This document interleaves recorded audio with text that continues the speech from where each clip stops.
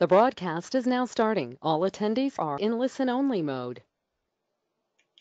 Hello, everyone, and thanks for joining another edition of Buzzword Breakdown, where we take a popular term that's out there in the market, the ecosystem, and boil it down into simple terms.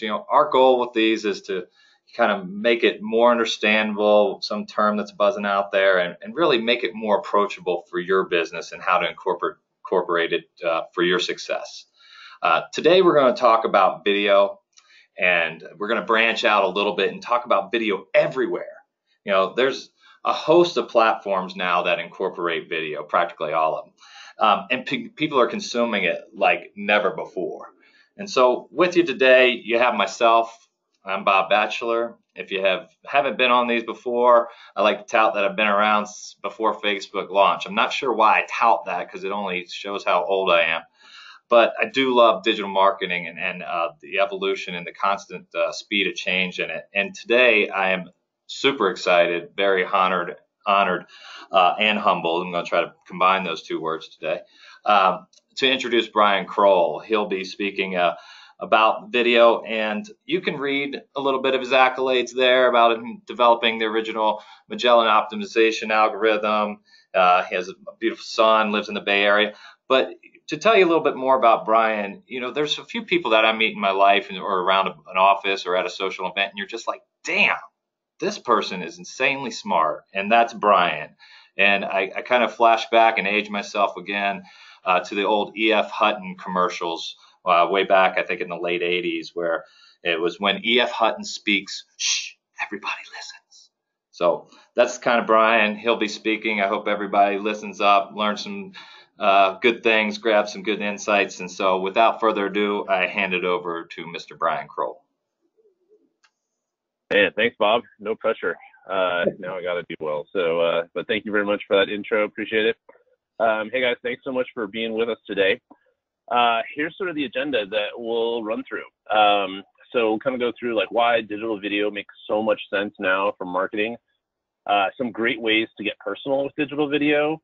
We'll run through all the different platforms and capabilities that exist for marketers to connect with your audiences using digital video. And then more importantly, we'll talk about how we sort of weave everything together. So, the whole video everywhere, what happens when you start running video across multiple platforms? What are some good omni-channel strategies to work with on your digital video campaigns? So that said, why digital video now?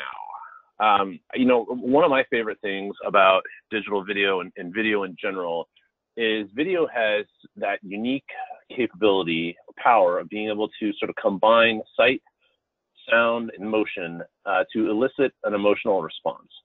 And there's just, as much as I love the standard graphical banner ad, or text ads, or other ad formats where, you are getting a message across, nothing quite does it the same way that video does.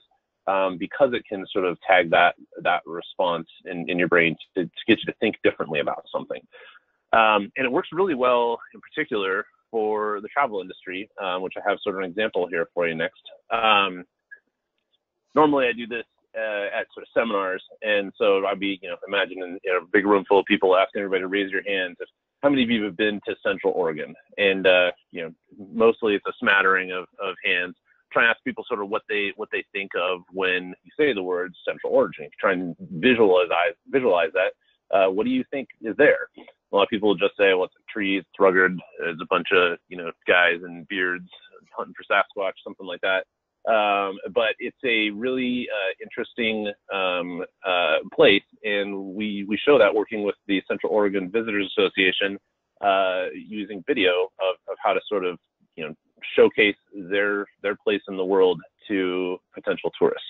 And I figured it wouldn't be a good presentation without video if we didn't actually have some video. So I'll show you one of the ads that we run right now for them now. How can something be so rugged and luxurious at the same time? Careful planning and a little help from Mother Nature. Meet the indulgent side of Central Oregon, where pristine wilderness meets hot stone massages, James Beard-nominated chefs, and world-class resorts. The wilderness is left unspoiled. You, however, will not be. Central Oregon. Adventure calls. So this is a spot, we actually didn't build this spot. The great team at Central Oregon Visitor Association built this video, but this is something that we've been running using connected TV into their feeder markets. And essentially, we've been able to advertise on connected TV in the San Francisco Bay Area, Los Angeles area, Denver area, Phoenix area. Basically, they've got about 14 different places where you can get direct flights into the Bend Redmond airport. And so we're advertising that video as to people on watching connected TV to entice them to explore Central Oregon. And what's interesting is, a generic video, I would say this is not really generic. This is a great video, but it's sort of like, okay, that's cool, looks nice. But when we start digging into sort of like the real personalization aspect of it, with the technology we have these days, you don't just show one video, you can start showing multiple different videos and in sequence. And so let's say that, someone has gone to Central Oregon's website, or we know somebody is interested in golf. There's some amazing golf courses up there in Central Oregon. Instead of just showing that same video about why Central Oregon, now it's talking about golf, and you're getting personal, and you're showing golf videos to golfers. If you are interested in culinary aspect, or say Brewfest, craft beer, amazing craft beer place, Central Oregon. So you start remarketing to those folks with craft beer, or potentially targeting people with third-party data, saying, talking about what's happening up in with the Brewfest. Or maybe it's if you're into family and outdoors, watching hot air balloons launch in a festival is something that you would want to remarket to video, or potentially to sequentially message to people. And what you're able to kind of do with this is get, not just the message out, but you're starting to speak to people now. It becomes personalized. And if you're not getting, targeting the people with the right video content, you're missing out. And there's a huge opportunity to do that now with personalization of video. It's manual. There's nothing that's really dynamic that we can do, per se, like you would do with dynamic display ads or something along those lines. But with just a little bit of forethought and some planning, you were able to build some pretty cool campaigns where you can sequentially message people. After somebody's watched 100% of video 1, you show them video 2. After they've watched 100% of video 2, show them video 3, etc. So some pretty cool stuff that can be done there. Another reason why digital video now is that video engagement is just absolutely skyrocketing, and great visual here by Bob. Some of the benefits of video, 85% of the U.S. internet audience watches videos online, and half of U.S. consumers subscribe to some sort of paid streaming video service. More video content is uploaded in 30 days than the major U.S. TV networks have created in 30 years. And, YouTube is the behemoth. It's the 8,000-pound gorilla of video. More than 500 million hours of videos are watched on YouTube each day. And studies have shown that marketers who use video effectively, they're able to grow their revenue 49% faster than non-video users. So there's a lot of reasons why video. The other thing is that media consumption is definitely on the rise. So it's not on the rise for all platforms, though. If you look over there at the stat on the right, the average U.S. adult, I should say, it spends over 724.9 minutes engaged with major media on an average day. It's over 12 hours. And it's actually gone up about 15 to 16 minutes from 2017 from this eMarketer stat. But it hasn't gone up for all platforms. They're talking about, when they qualify this, they're saying that it's people who are engaged with, they count desktop and mobile. That would be people working, checking their emails. Obviously, from 2011 to 2015, that skyrocketed. But look at what happened in 2011. TV consumption started to decline. Mass media, the traditional media, so print and radio, also started to decline. But you started to see the rise in connected TV and video consumption back in 2011. And then, from a subsequent study, 2015 to 18, you can see that desktop and mobile are still gaining. TV is losing significantly, more, but connected TV and video is where all of those gains are happening. That's where most people are spending the more time, sort of, against previous years So media consumption is definitely on the rise, but it sort of depends on the platform. What's interesting about that is, from a marketing perspective, consumers almost always move faster than marketers. If you look at sort of the pie chart on the left here, the time spent with traditional TV is about 75% versus 25% to digital video, but ad dollars are still going to traditional TV. There's an imbalance here where 87% of the spending is going to traditional TV and only 13% to digital video, but that's where the eyeballs are going. So, looking at this, the eyeballs are not just on the TV itself. Consumers are watching video across all different kinds of devices. So connected TV represents about 22% of video views, desktop and laptops about 34%, tablets 19%, and then smartphones about 26%. And oftentimes, I'll bet sort of think about your own habits. One person may go across every single one of these devices in a day, or at least 2 or 3 of these in a single day. So if you're only, if you're buying broadcast TV and that's all you're buying, you're not engaging or not buying digital video, you are potentially missing out on a huge group of potential customers.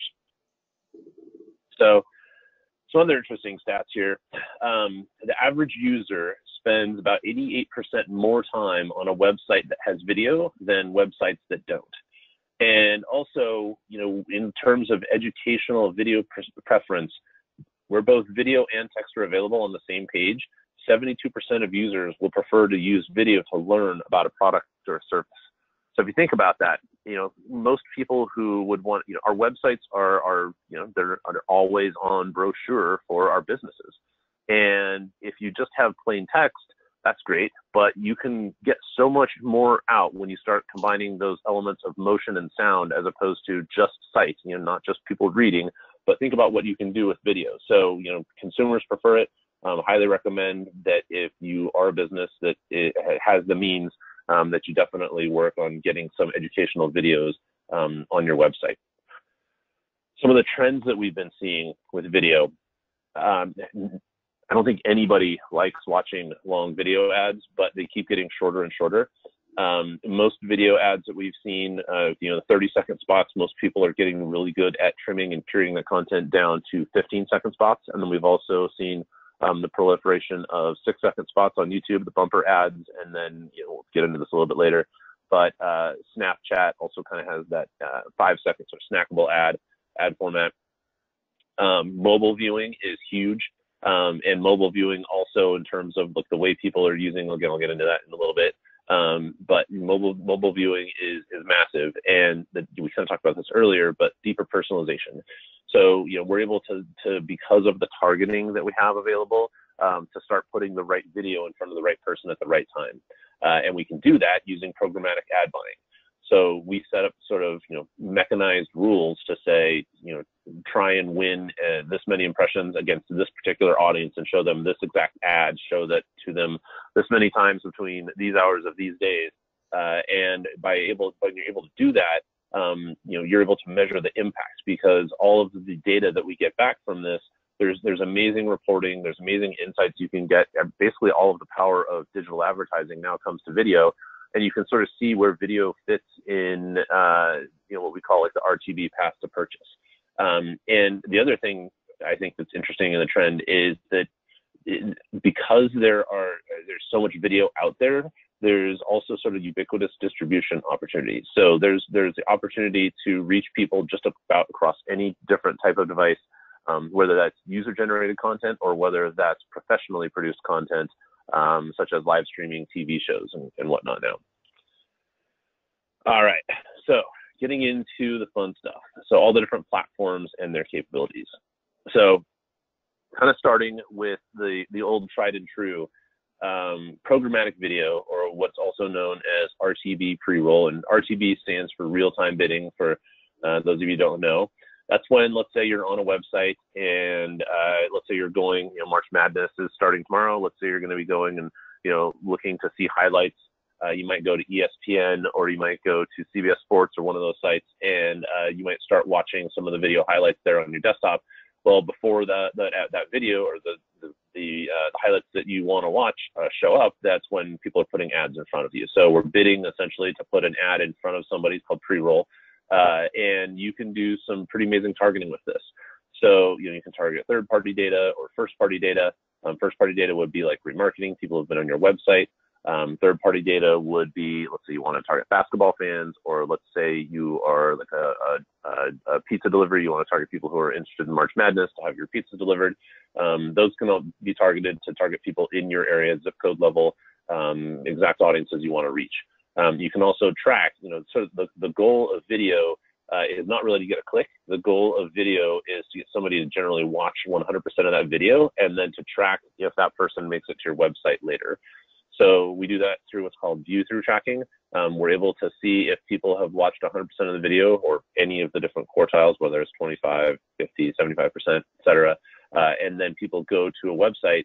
That allows us to sort of see the effect of that video. And then that also allows us to optimize all of the different placements that we're buying programmatically for conversions. So we see that somebody goes to a website, and let's say you're that pizza place, and they fill out an online order to have pick up a pizza. Technically, you can track all of that. So, it's a great way to sort of show the cause and effect of your investment all the way through the funnel. And it's sort of like the simplest sort of, oldest version of video marketing. Up and coming, we have social. And so, Snapchat, as I mentioned earlier, they are their video ads or Snap ads. They're great. They're like a full screen canvas, and they're great for direct response. With Snapchat's platform, it's really all about keeping things 5 seconds or less. You don't want to go too long with Snapchat's audience. It's all about just sort of quick snackable content. And then also thinking about sort of their audience, or just in general, the vertical format has definitely taken over in terms of video. And a lot of advertisers have some challenges with that, but highly recommend getting used to sort of producing video in that vertical format. If you think about it, it fits the selfie generation. People who have grown up taking selfies on their phones, that vertical format is huge. And so, we always try and advise people that when you're thinking of creating these videos, if you've only got 5 seconds, you really have to keep the objective in mind. What do you want to get across to the user? Try and use a singular message. Don't try and cram too much in there. And then use purposeful sound. Use a voiceover if you've got it. But use the right sound to make it work. And then with Snap ads, you can do precision targeting there as well. So same thing with remarketing, first-party data. You can do some great lookalike targeting with Snap, and that would be people who are either on a customer list of yours. You can upload a customer list, and then use that as a way to sort of find people who look like that customer from like a data profile perspective. Or you could look alike off of your website. So people who are coming to your website or key places to your website, lookalike model off of that to find people who fit the sort of same digital footprint as your current customer base. Getting over to social on other parts of social, so Facebook and Instagram, click ads. So with a standard sort of single image ad in Facebook, you don't have to use a static image. You can use a GIF, or you can use a static image, but video actually works really well in place of that image, and it's great for direct response. It's also great for engagement and sort of upper funnel branding. But same thing with Snapchat, the targeting you can do on Facebook and Instagram is amazing with video. And that first party data and lookalike targeting, those are keys to success with social. They're really good at knowing who these people are that sort of fit the same digital footprint as your customers. So highly recommend that as a way. And you see in this example, this is sort of like a standard, we'll call it like widescreen format video that's showing up in that Tommy Hilfiger ad there in this example. But the stories ad on Facebook is blowing up as well too. And Facebook has sort of told us that, in 2019, they expect people to be using the stories format more than newsfeed in 2019, which is going to be a dramatic shift because, if the eyeballs, again, if consumers are moving faster than marketers, more and more consumers are looking at stories, fewer and fewer marketers are advertising there, and most marketers are still in the newsfeed. That's going to create some really interesting supply and demand when it comes to an auction you'll be able to get much better CPMs on stories ads and better effects because there will be fewer marketers and advertisers there. So definitely follow the consumers and follow them quickly. Make sure you can get that vertical format for video happening as quickly as you can for your business. Here's an example of kind of what that looks like. So, it's a full screen, it's vertical, it's immersive. You can combine text, but it's essentially you're designing these to generate action. You want to try and inspire people to take action after seeing these ads. And some of the insights from Facebook are that 50% of people said they're making more purchases as a result of seeing these types of ads. So definitely a powerful format to invest in. YouTube, as I said earlier, it's the 8,000-pound gorilla of video.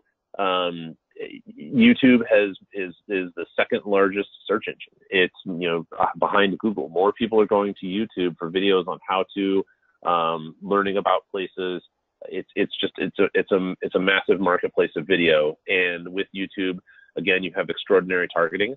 So you can target audiences, based on demographic information, based on interest information, in market. You can do keyword targeting. You can target affinity audiences. Pretty much anything you want. You have this massive amount of data at your disposal to target, and it's really great for prospecting. So YouTube has a cost per completed view model. It's called the TrueView model, and typically it ranges in like the 10 to 15 cent range. But you only pay when either 100% of the video is watched or 30 seconds, whichever comes first. So it's a great mechanism to say, hey, I invested in this video. I want to make sure people are watching the video. It's an absolutely fantastic mechanism to make sure that your videos are being watched. And then you can have the same sort of tracking capabilities you have with pre-roll or anything else, where you can, put down tags across your website and then optimize for conversions. And then you can also do remarketing for search with YouTube. So you're essentially able to remarket search ads to people who have engaged on your site and who are actively searching on Google using your keywords. So great synergy with Google and YouTube when it comes to targeting for video. They also have a couple of different kinds of formats. I talked about the TrueView in-stream. That would be very similar to a pre-roll. And generally those are skippable. So if somebody doesn't want to watch it, let them self-select out. You don't pay anything unless they watch, like the full video or 30 seconds. And what's great about that too is if you design your videos the right way, we always advise people to load branding or a logo or something within the first 5 seconds. So even if somebody chooses to skip it, you're still getting an on-target, on-brand impression, and you're not paying anything for it. So great sort of hack there for advertising on YouTube.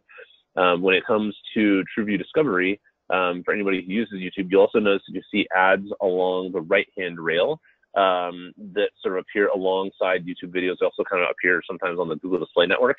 And you only pay for those when somebody chooses or selects to watch that video.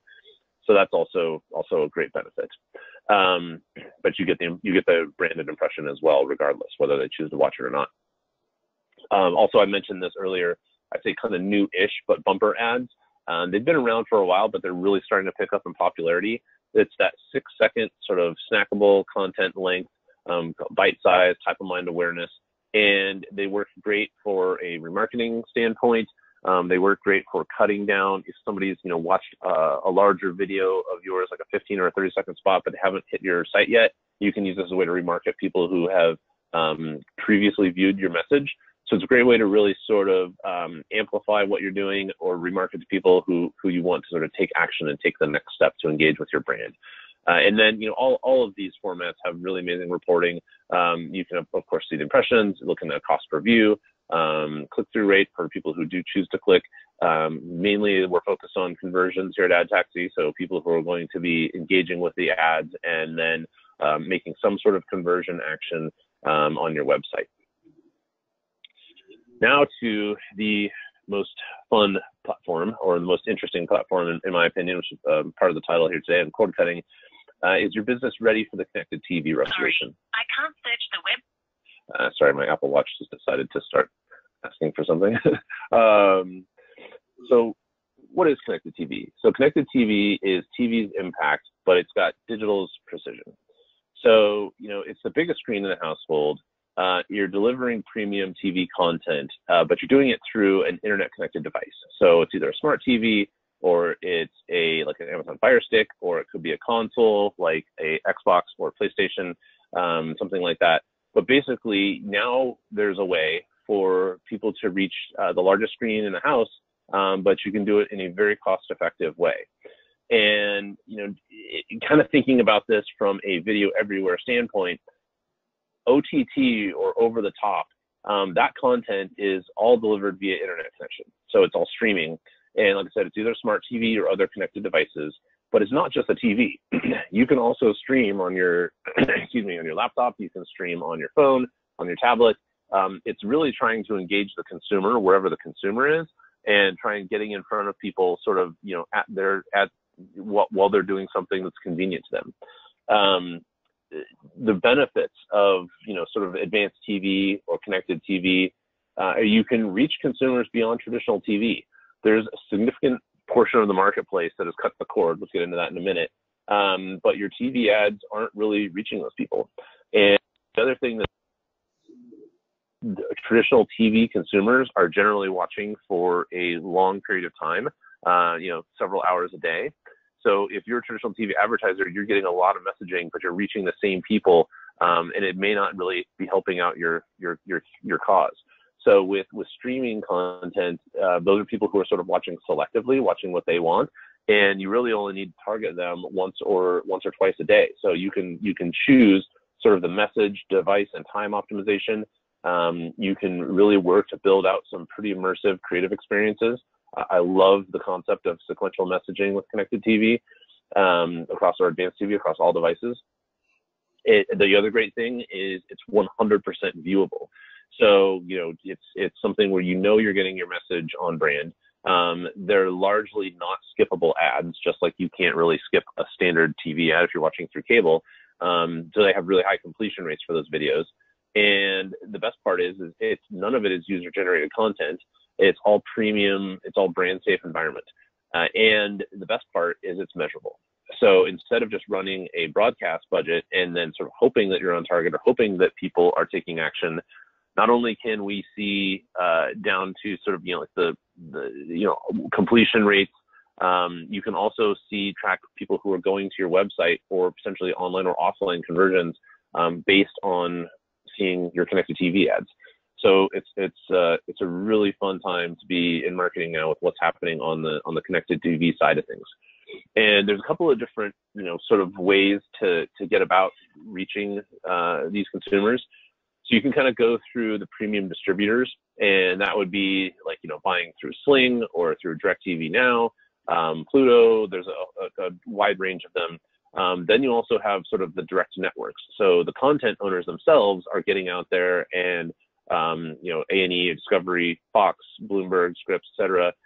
They're putting all of their content out there, and then they're pushing it out either through a distributor or directly, depending on how you're accessing it. It might be an app through Apple TV, et cetera.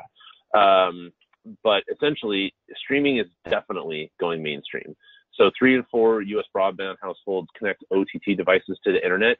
They may still have cable, but they also have these devices. Everybody's got their own household Wi-Fi. Pretty much any TV that's been built within the last 3 years is already streaming capable. They're basically internet connected, Wi-Fi connected TVs. So it's made this process happen much more quickly, I think, than anybody kind of anticipated. And if you look at, looking at how pay TV has sort of evolved over the years, TV sort of hit its zenith in 2010.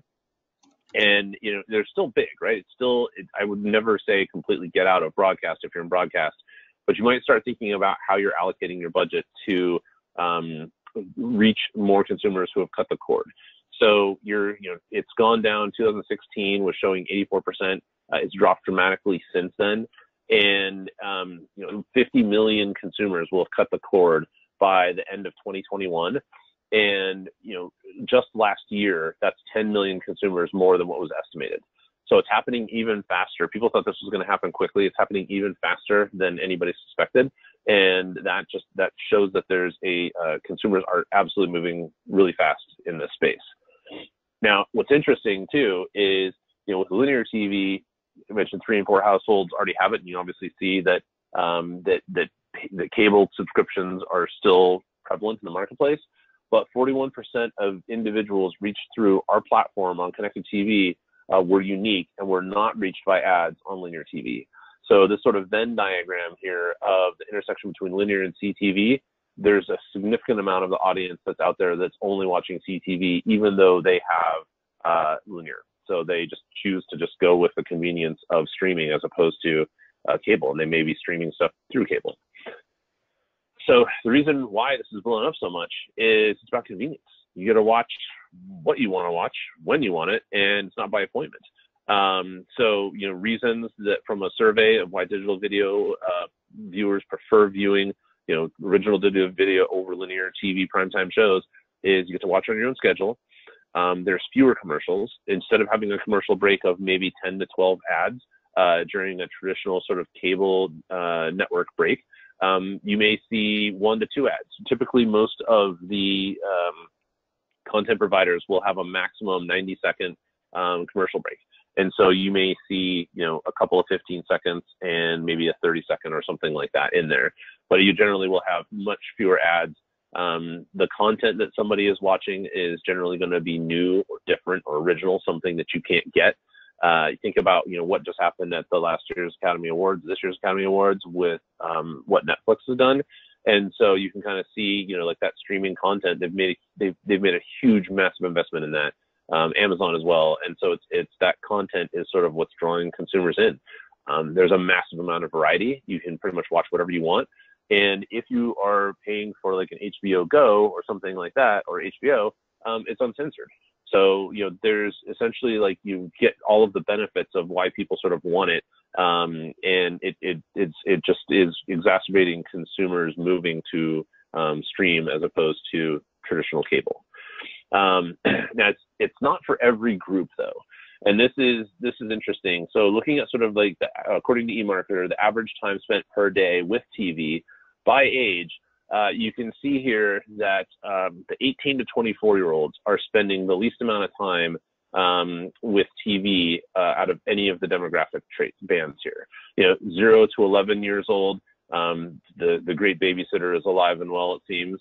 But 128 minutes on average a day still pales in comparison to when you look at sort of the boomers. So 55 plus, 65 plus, you're watching 340, almost 6 hours of TV on average a day. So depending on who your audience is, if you're going after the 18 to 34-year-old bracket, you might consider more heavily investing into connected TV or streaming than you would be if you were going after an older demographic. But what's interesting on this chart on the right here is you can kind of see over how streaming has really eaten into traditional TV's bandwidth. So we went from 14% down to 50%, 58% down to 50%. And then, 2016 sort of is like the crossover point. That's where TV lost its market share. And now, you're getting to be close, probably 2019. My guess is that streaming will be probably as much or greater than traditional TV as we get it definitely by 2020. So you can kind of see like how the trends have sort of changed over years. And that's happened that, DVR consumption is also going lower. You don't need a DVR if you can kind of on-demand stream whatever you want to stream. And then DVDs also have fallen by the wayside a little bit too. So another reason why this is sort of proliferated is the notion of the skinny bundle. And that's where you see, if you watch any sort of, major sports on traditional cable, all of these companies like Sling and DirecTV now are advertising heavily to get people to cut the cord. And they're offering sort of a group of network channels as a cheaper alternative to your traditional bundle of paid cable. So instead of paying for 600 channels that you're going to maybe watch a handful of them, DirecTV has sort of said, well, why don't you just pay for the 60 to 120 channels that you want, that you're going to watch? Same thing for Sling, same thing for Hulu. These are just sort of, examples of monthly payments. So it's significantly cheaper than cable as well, too. You don't need the hardware. It just streams right through your Wi-Fi. But there's lots of different options out there. And you see this is not obscure. This is Disney, ESPN, this is Fox, this is NBC Universal, ESPN. All of these are examples of where the major providers are saying, we've got this content, we know that consumers want to engage this way, let's go ahead and make it available to them. What's interesting, again, consumers moving faster than marketers, this is actually a picture that I took with my cell phone last year, national sporting event here. I live in the Bay Area. Probably figure out what it was, but it's in the third corner. It's in the finals. Bay Area team was in the finals. Over at my neighbor's house, he just got DirecTV now, and we're seeing empty spots. We kept seeing commercial break. We'll be right back, and I blocked out the names here of the channel, so keep things innocent. But nobody's buying them, and it was blowing my mind that you have probably something that was going to be talked about for certainly around the water cooler all the time for sports fans in the Bay Area, and nobody was buying the spots. We just kept seeing empty spot after empty spot. And everybody I talked to about this saying, oh yeah, we see the same thing. So if you do stream, you'll probably notice commercial break, we'll be right back, nobody's buying it. There's so much inventory out there that in our platform, an average daily availability, and this is like all inventory sources. So this includes premium. This also includes just sort of like standard exchange spots. So there's over 800 million spots a day available in the San Francisco DMA, which is huge. And granted, the San Francisco DMA is one of the largest DMAs. It's sixth or seventh largest, depending on how you're sourcing it. But it also is second to Los Angeles when it comes to impressions. So, Los Angeles and San Francisco, those areas are huge, but it's not just these areas.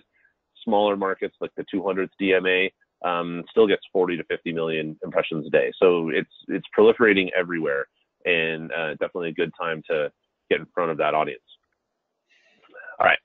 So now how do we weave all of this together?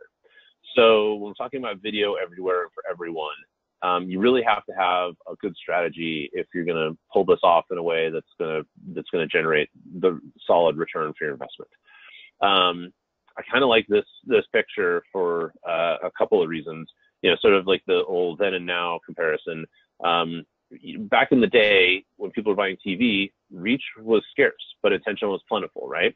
Now reach is plentiful and attention is scarce. So you have multiple different ways to reach people. The trick is how do you get their attention. The other reason I love kind of like this photo is I kind of noticed that little ashtray sitting on the front of the TV screen there shows how much times have changed.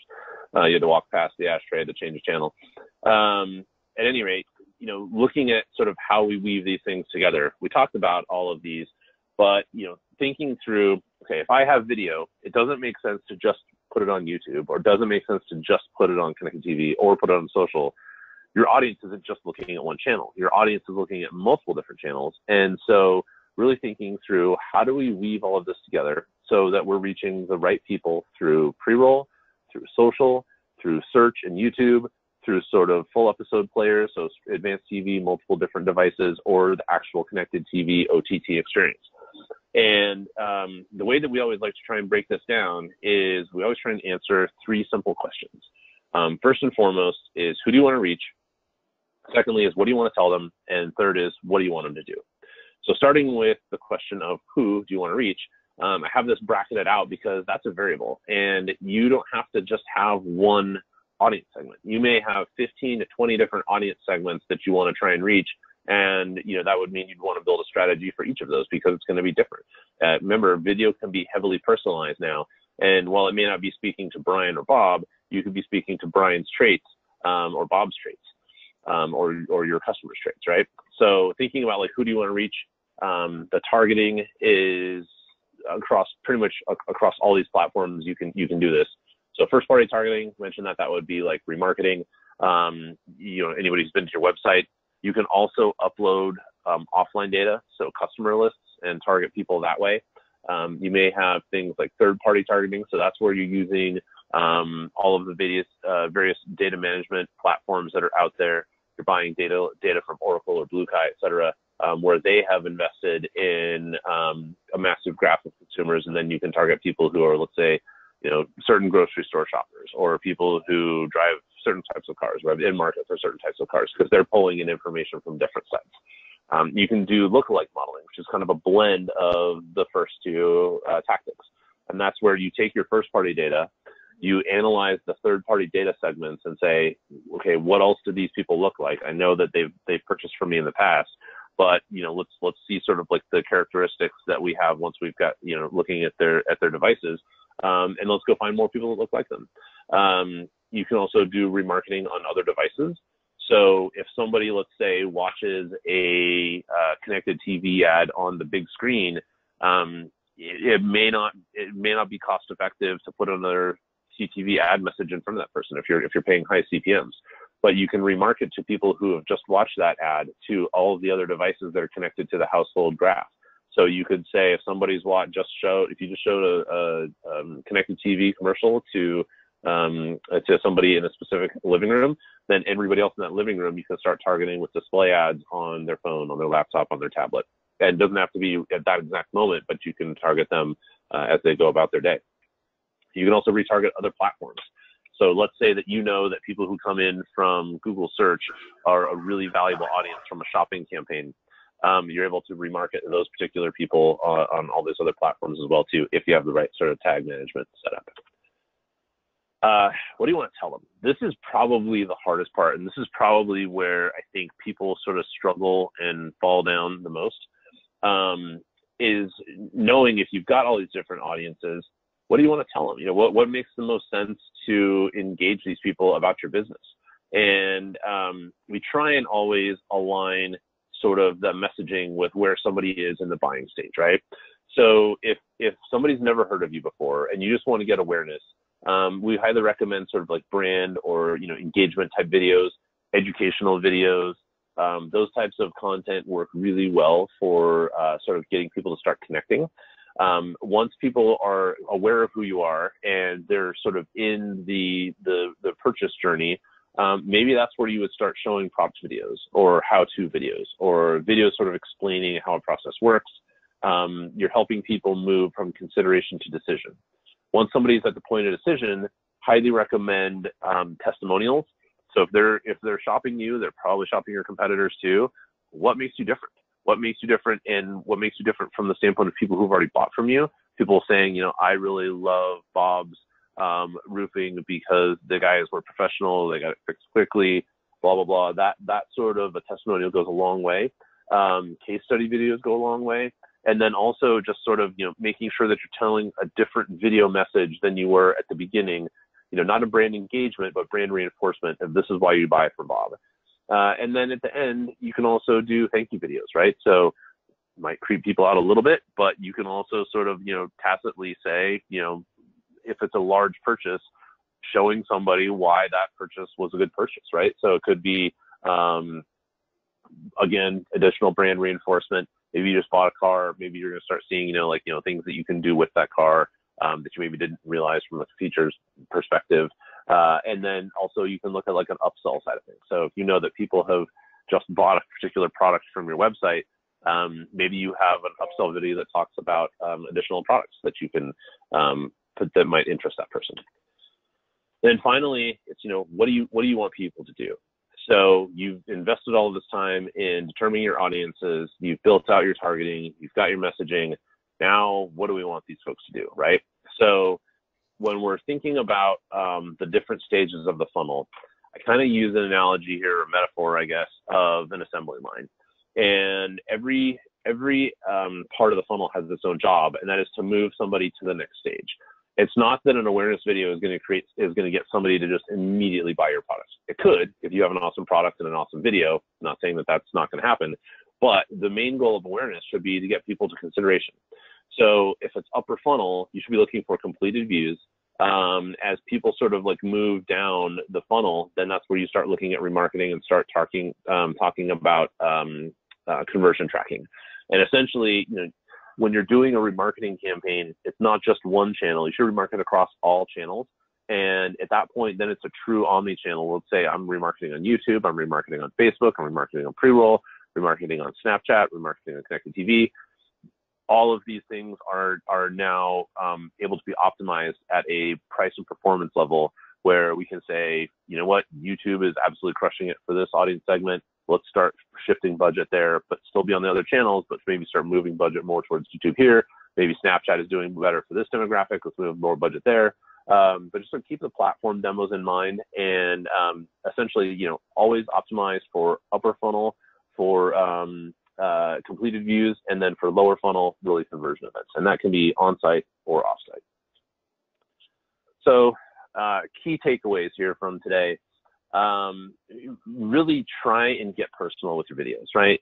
The technology exists to target the right person, right message, at the right time. Invest in the time to do it. Invest in the right video for each platform. Make sure that if you are going after people who are going to be all over Snapchat, that you're investing in that vertical format, and make sure that you're also running that on stories ads on Facebook and Instagram as well too. And then, make sure that you're focused on the goals of each objective, right? So if the goal is reach, let's make sure that we get as much reach as we possibly can. If the goal is conversion, let's get conversion. But, like the assembly line, it's not fair to judge the person who puts the doors on the car if the car comes out with any tires. Let's make sure that, each platform is doing its job, and that you're optimizing each platform for the right metric for success. If you do all of that, you will have tremendous success with video everywhere. So thank you all very much. I'm going to turn it back over to Bob. Awesome. Thanks, Brian. Hey, I answered a couple of questions throughout that, and that was some incredible information, but there was one that I wanted to call special attention to. Could you elaborate? Maybe we didn't talk about, like, can I create an ad and use it on other platforms? Can I repurpose that? Or, what do I have to do to get on all these platforms? Great question. So the answer is yes. So if you're on YouTube, to run paid YouTube ads, the video actually has to be uploaded to your YouTube channel. But that's not to say that video can't be used elsewhere too. And if you're talking about remarketing, if you're talking about the specific audience segment that you're trying to reach, I would definitely advocate for consistency of messaging across platforms.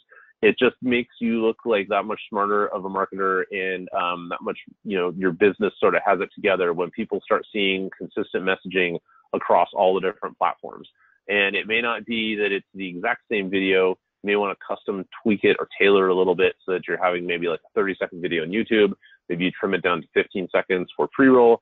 And then maybe you're looking at like a 6-second bumper for sort of like a stories format. And then a 15-second for connected TV. But keeping that message consistent is key to success, definitely. So you can repurpose that across the board. Awesome. I think you answered a lot of the questions as we went through that, and I tried to as well. So I think we're good. I definitely appreciate your time. For those people that have stuck around, so stick around next. In 2 weeks, we're going to be covering return on ad spend. That's April 4th. We're going to have another great guest speaker, Drew Supez, on that. So thanks everyone for joining us. Give us your feedback, and look forward to continuing these buzzword breakdowns. And thanks again, Brian. Appreciate it. You bet. Thanks, Bob.